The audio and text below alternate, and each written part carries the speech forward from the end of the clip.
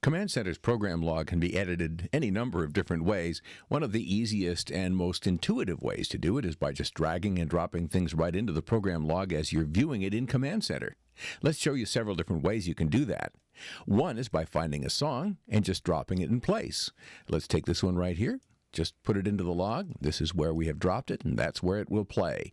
We can just as easily then take that and drag it over to a place called ShuttlePad, and ShuttlePad will remember that song, and if we wanted to, we could scroll to another place in the log later on in the day, just wherever we would like, grab the ShuttlePad, drag it back over and drop, and the song is added a second time down below.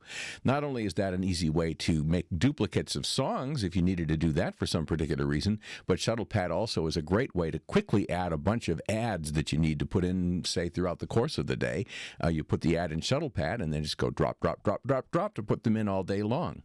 You can also drag and drop from any operating system folder, as simple as this.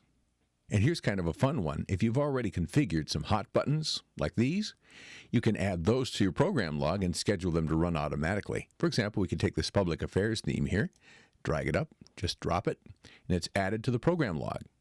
And this one's pretty fun too. Watch this. We'll take this song and drop it on one of the hot buttons, and that song has now become a hot button. It even built the label for you. And you can also just use a folder from the operating system. Well, for example, take this PSA right here, drop it on a button, and the button becomes the PSA.